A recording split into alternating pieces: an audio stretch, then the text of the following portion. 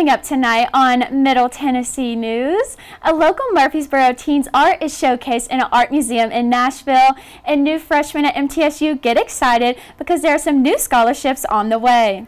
And the MTSU tennis team is looking forward to their new facilities. All those stories plus your local weather and sports, Middle Tennessee News starts right now.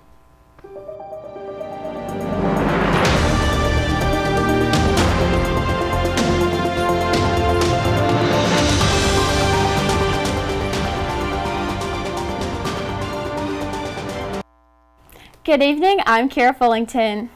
And I'm Sarah Oppman. Welcome to Middle Tennessee News. The Lebanon Police Department arrested a registered sex offender on Monday night. The officers responded to a possible sexual battery at Walmart involving a juvenile female. Police reviewed surveillance footage of the incident and identified 3 other victims of the same crime. The perpetrator was identified as a local sex offender, Christopher Monroe. Marin was arrested and given several charges, including 2 counts of aggravated sexual battery, resisting arrest, and simple possession. 2 of the victims were juveniles, while the last victim has not yet been identified.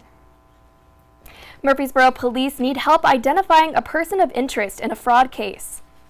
On September 5th, a man purchased 2 new iPhones using a stolen ID from a Verizon store on Thompson Lane. He also opened a new line of credit and purchased about $2,600 worth of jewelry online from Jared's Jewelers. The fraudulent purchases total to about $10,000. Murfreesboro police are asking to call Detective Ray Daniel with the Murfreesboro Police Department if you know who this person may be or have any information on this investigation. Tennessee will be more connected than ever thanks to new grant funds that will go toward the state's internet infrastructure. Nearly $447 million has been awarded by the state to provide broadband internet access to homes and businesses that are without it, especially in rural areas. Governor Bill Lee and Tennessee Department of Economic and Community Development Commissioner Stuart McWhorter made the announcement to prepare the state for continued growth and achieve economic success. Many local and state officials agree that these investments will improve the daily lives of citizens as internet access is becoming more of a necessity. The Murfreesboro Police Department is on a hunt for an armed suspect who committed theft. The suspect went into a Lowe's on September 17th and stole a backpack blower and additional items. The suspect then pointed his firearm at an employee after being approached. He was seen leaving the scene in a white work truck pulling a trailer. The Murfreesboro Police Department is asking for public assistance in identifying the perpetrator. If you have any information or know the location of the suspect, contact Detective Gorham at 629-201-5507 with any information. A local high school student's art is selected to be shown at the Friss Art Museum in Nashville. Fernando Morelos Gomez is a student at Oakland High School here in Murfreesboro. Gomez was one of 36 students selected for the Young Tennessee Art Show. Within this art expedition, students create 2-dimensional artwork. A jury of Tennessee artists, educators, and museum professionals select the artwork for the show. Gomez's art is graphite, ink, and colored pencil drawing on paper. The name of his work is Like Yesterday. The exhibition will be available for viewing until February 12th in 2023. Be sure to mark your calendars for the annual Walk to End Alzheimer's on October 22nd. The Alzheimer's Association was founded in 1980 and has been providing care and support to those affected ever since.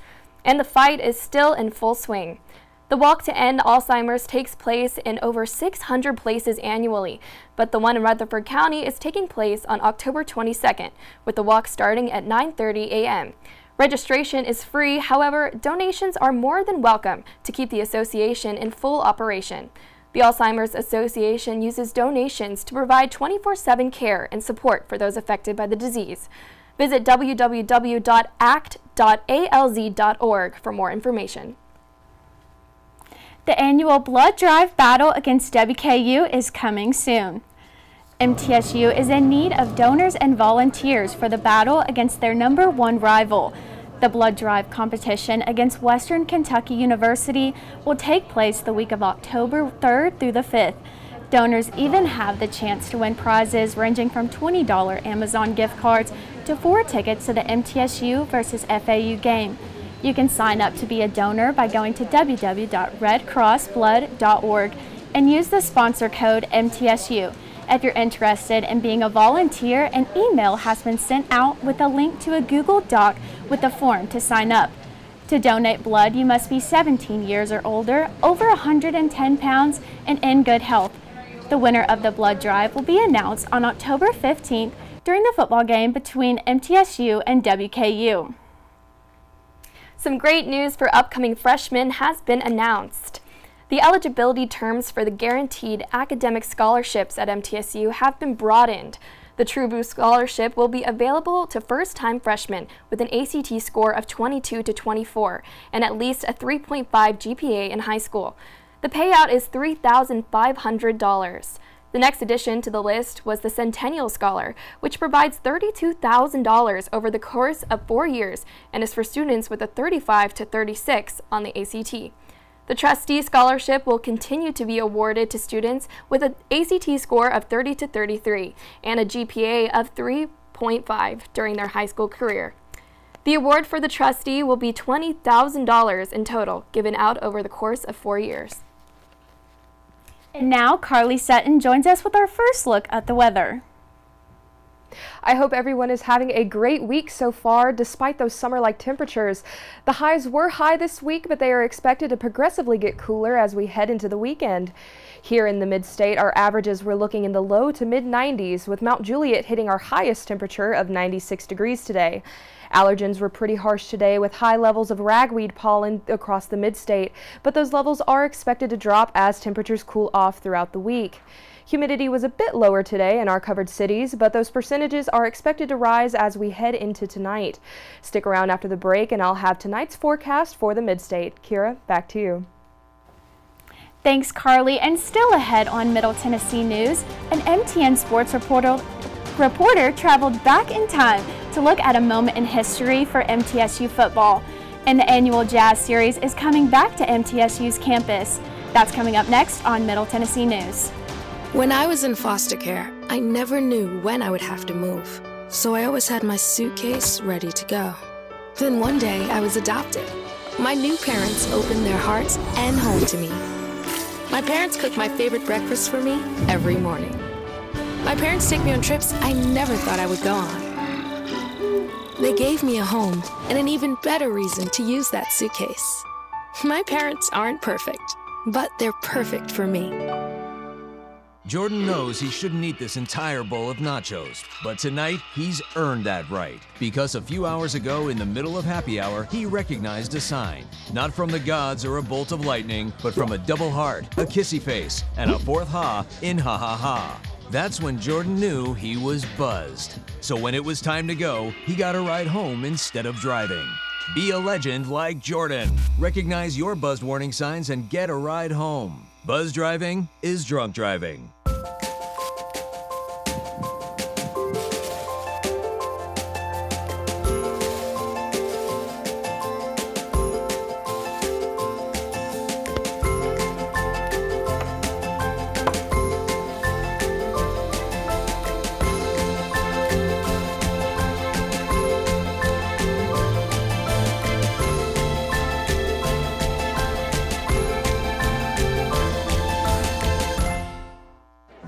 The black truck?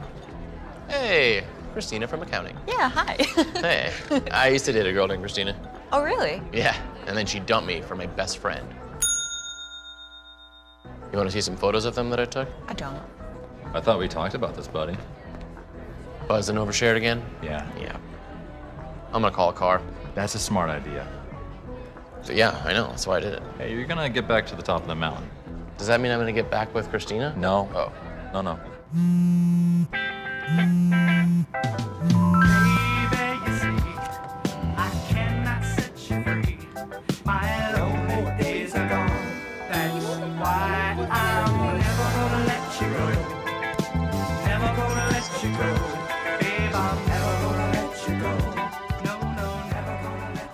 Here you go. Thank you. Thank you.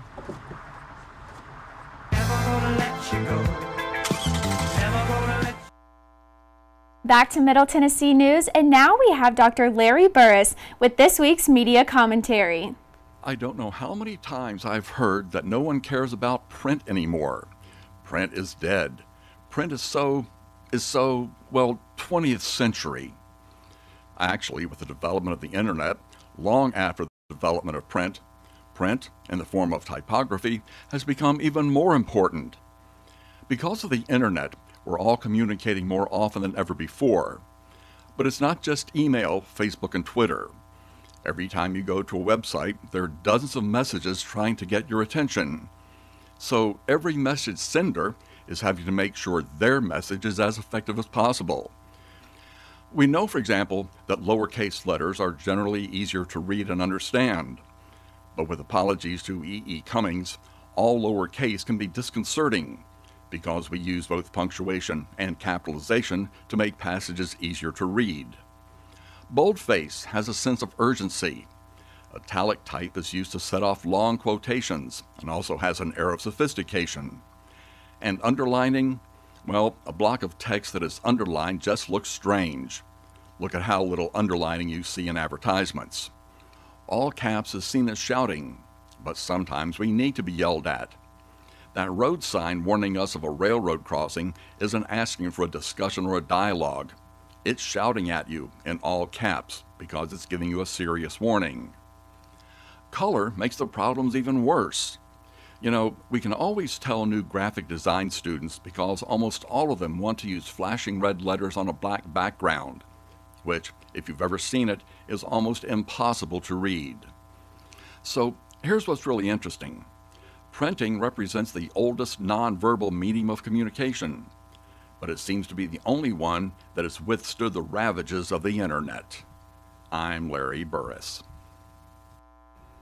Thank you, Dr. Burris, and make sure to join us next week for his next media commentary. MTSU School of Music is looking forward to showcasing the talents of new professors at the annual Jazz Artist Series. Pat Coyle and Julia Rich will take the stage with other School of Music colleagues at the 23rd edition of the Jazz Artist Series on September 29th. The performance will take place at 7:30 p.m. in Hinton Hall, located inside the Wright Building. For tickets and more information, visit the mtsu.edu/music and click on the Concerts tab. Middle Tennessee State University has ceremoniously broken ground for its new tennis facility. The new facility, which will be located between Middle Tennessee Boulevard and Greenland Drive, will house both men's and women's tennis and include updated courts and spectator provisions along with new offices, locker rooms, and other amenities. The $7 million project will provide opportunities not just for the MTSU teams, but local tennis programs as well. The constructional development follows the third straight Conference USA tennis title for the men's team. We got to check in with Coach Jimmy Borndame about how he feels about the new facility. One of the things that's been hurting us in the men's program is none of the student athletes that we have brought to the team have ever been on an official visit. Part of that was because I was ashamed of this facility and didn't want to show that to them. And now I'm going to be able to be proud to show our facilities and bring prospective student athletes on campus because we. Coach, and now Carly joins us with tonight's forecast. Mid-September has been quite the roller coaster when it comes to weather. We've had highs, we've had lows, but hopefully we'll start to see those fall temperatures soon. I know I'm ready for them. We are barely escaping the heat this week as we head back into tonight's forecast. Temperatures are staying pretty consistent in the high 60s, so not too cold after the sun goes down. But those humidity levels are rising high tonight, so expect those temperatures to feel even warmer. Stick around because after the break, I'll have your full 5-day forecast for Murfreesboro. Kira? I know I was very hot on the way to class, but still ahead on Middle Tennessee News, Carly will join us with a full weather report, and Dylan Simmons will join us in the MTN Sports Den. When I was in foster care, I never knew when I would have to move, so I always had my suitcase ready to go. Then one day, I was adopted. My new parents opened their hearts and home to me. My parents cook my favorite breakfast for me every morning. My parents take me on trips I never thought I would go on. They gave me a home and an even better reason to use that suitcase. My parents aren't perfect, but they're perfect for me. Jordan knows he shouldn't eat this entire bowl of nachos, but tonight he's earned that right because a few hours ago in the middle of happy hour, he recognized a sign. Not from the gods or a bolt of lightning, but from a double heart, a kissy face, and a fourth ha in ha ha ha. That's when Jordan knew he was buzzed. So when it was time to go, he got a ride home instead of driving. Be a legend like Jordan. Recognize your buzzed warning signs and get a ride home. Buzz driving is drunk driving.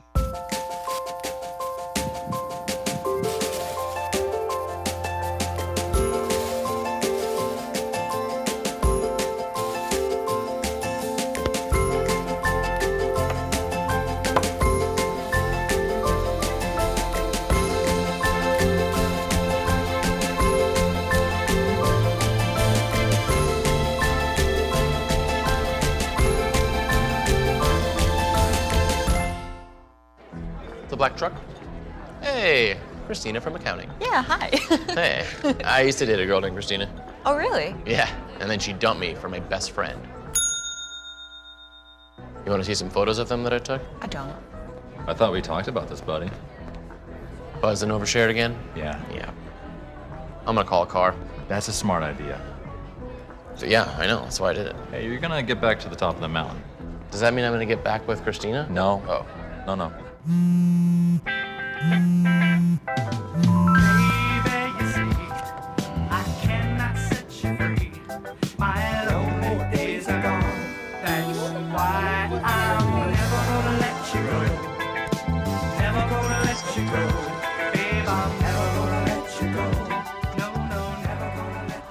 Here you go. Thank you. Thank you.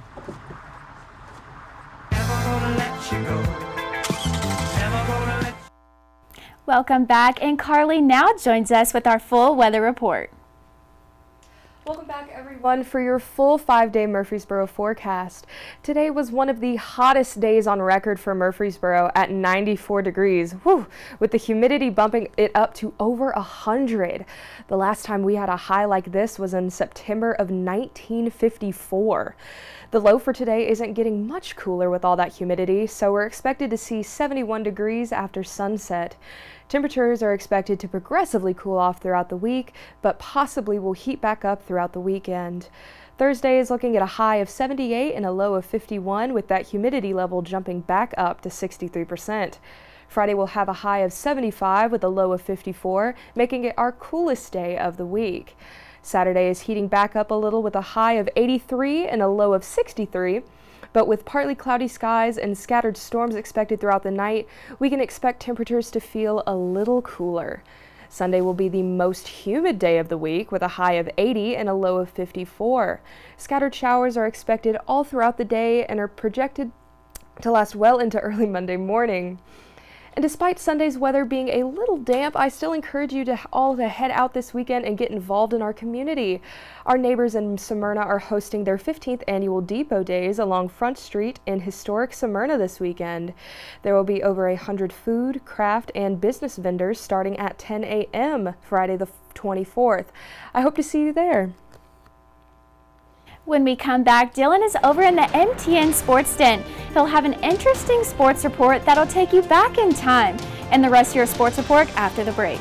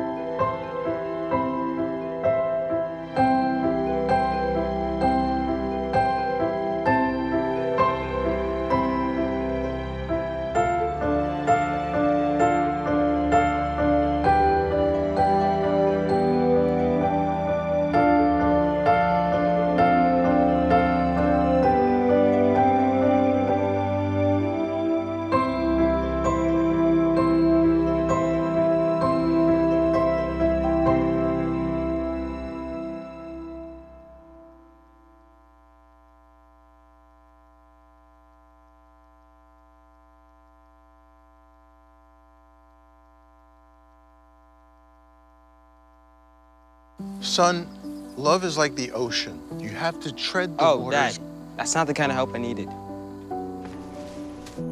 Jessica, will you go to prom with me? Yes. Thousands of teens in foster care can't wait to share their first with you. If I could go back and change it all, I would.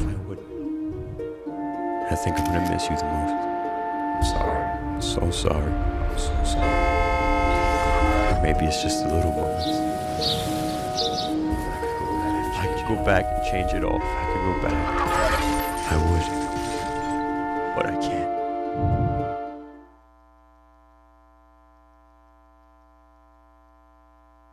Once there was a boy who did the same thing again and again. One day, he was told he had autism. He got help and slowly learned how to live with it better. Early intervention can make a lifetime of difference. Learn the signs at autismspeaks.org. Natural disasters are a fact of life in the U.S. And between activities and school, chances are you won't be with your kids when they happen. Will they know what to do? Ready.gov/kids can help your children feel prepared, not scared. So talk with your family today. Put the keys down, Kevin. But I'm gonna drive home. There are several warning signs present that you shouldn't be driving. My text to emoji ratio has gotten a little out of hand. A little? Yep, I'm definitely gonna call a ride home. Thanks, Kira. It is going to be a tremendous weekend for MT Athletics, and Blue Raider football will be in the spotlight as much as any team.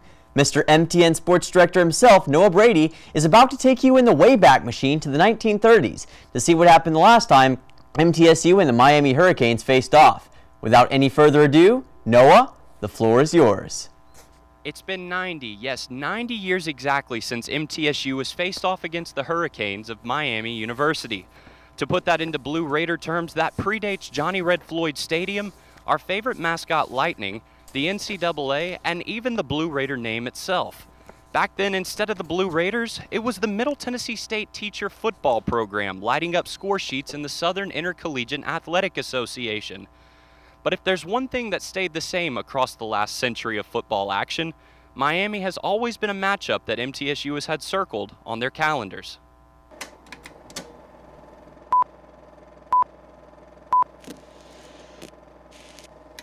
On their last road trip of the 1932 football campaign, Coach Frank Falkenberry and the 28 members of the Middle Tennessee football program head to South Florida for some warmer weather and a spirited bout.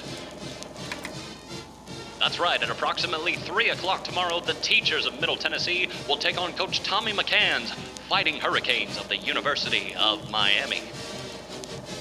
Now remember, folks, it was this time last year, late November, when the Hurricanes made their way here to Murfreesboro in what is now known by all of Miami football fans as the suicide trip of 1931. The Middle Tennessee 25-0 beatdown is something that the Hurricanes certainly have remembered, and something that they'll certainly be looking to avenge. It's sure to be a battle for the ages as Luther Smith, Middle Tennessee's captain, and his rowdy bunch look to bounce back after a tough loss to Tennessee Tech and end this football season on a high note. A lot, and I mean a lot, has happened in the last century of football, but if you don't take anything else away from this history lesson, hear this. Any team can beat any team on any given week, and if Miami disregards that going into battle with the Big Blue Nation of Middle Tennessee State, history might just repeat itself. In Murfreesboro, Noah Brady, MTN Sports. Thank you, Noah, and what an awesome look back at this historic series. MTSU will bring the Storm to Miami this Saturday against the Hurricanes at 2:30. Both teams will be looking to overcome offensive setbacks as well as play better defense against each other. It's going to be a big matchup, and if MTSU can win, it will be their first top 25 win in quite some time. You can learn more about this climactic showdown on Blue Raider Extra Point, which airs on True Blue TV and the MTN Sports YouTube channel Saturdays at 10:30. MTSU women's soccer has fired their first shot in CUSA this year. The Lady Raiders traveled to Birmingham to play the UAB Lady Blazers over the weekend. UAB would strike as precisely as a surgeon by scoring the first goal of the game, courtesy of Carlin Presley. MT would not be shaken, however, as Emma Peterson responded by tying the game at 1 with the first goal of her collegiate career. Hearts would unfortunately be broken like Titans fans Monday night as UAB struck with a goal with just 5 minutes of play remaining. The Raiders would drop their CUSA opener and now sit at 2-5-1 on the year. Coach Aston Roding would state that this was a tough road loss for us. Now we shift our attention to North Texas at home. They now look to recalibrate against the North Texas Lady Mean Green tomorrow night at 7 in their CUSA home opener. MT Volleyball brought their brand of play to the Red Storm Invitational over the weekend. The Lady Raiders would face challenges as steep as a mountain and started with undefeated Boston College. That undefeated title would not last for long as the Lady Eagles suffered their first loss of the year 3-1 thanks to a consistent scoring barrage by MTSU. They would follow that up with another rock-solid win against Columbia, also by a score of 3-1, but would ultimately suffer the pain of defeat after losing to St. John's in the final day of the tourney. Despite the tough ending, MT has a lot to be proud of as freshman Adri Rhoda continued her Patrick Mahomes-esque emergence as she led the team with 47 kills. Her and junior Taylor Eisert would also be named to the All-Tournament team, and Rhoda would receive CUSA Freshman of the Week honors for the third straight week. The focus now shifts to the next game against Alabama A&M in the Lady Raiders home opener for the year, and will be followed up by a home matchup that will be called by our very own Ryan Martineau-Litch. Make sure to check it out. Kira, back to you. Thanks, Dylan. And wrapping up our show tonight, it's World Alzheimer's Day. This day is centered around creating awareness for the Alzheimer's disease. This disease is a form of dementia that disrupts mental and daily functions. This disease affects people all around the world, and there is around 200,000 people affected by Alzheimer's. To observe this day, you could participate in spreading the awareness of World Dementia Day. It could be as easy as an Instagram post or a Twitter post. For example, check out our social media sites. Also, you could reach out to the nation's Alzheimer's Association. Thank you for joining us for Middle Tennessee News. I'm Sarah Oppman, joined by Kiera Fullington, Carly Sutton, and Dylan Simmons. If you missed this or any show, you can watch them on our website, middletennesseenews.net. Make sure to follow us on all social media sites as well as Facebook/Middle Tennessee News or at Middle TN News on Twitter and TikTok. See us on Monday, September 26th for our next show.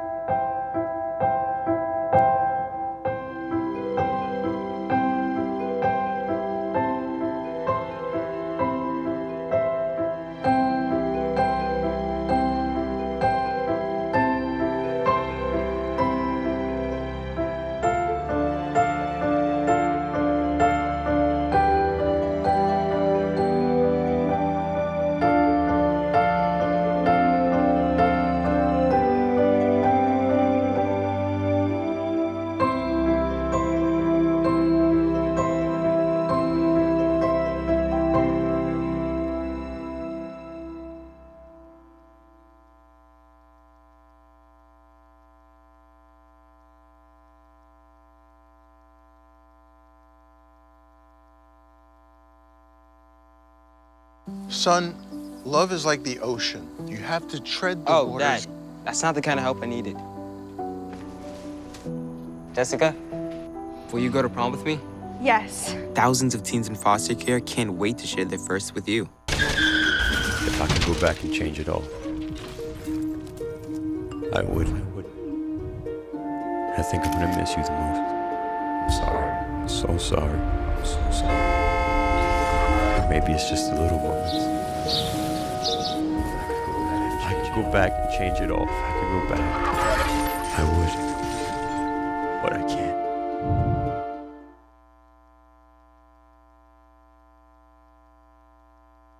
Once there was a boy who did the same thing again and again. One day, he was told he had autism. He got help and slowly learned how to live with it better. Early intervention can make a lifetime of difference. Learn the signs at autismspeaks.org. Natural disasters are a fact of life in the U.S. And between activities and school, chances are you won't be with your kids when they happen. Will they know what to do? Ready.gov/kids can help your children feel prepared, not scared. So talk with your family today. Put the keys down, Kevin. But I'm gonna drive home. There are several warning signs present that you shouldn't be driving. My text to emoji ratio has gotten a little out of hand. A little? Yep, I'm definitely gonna call a ride home.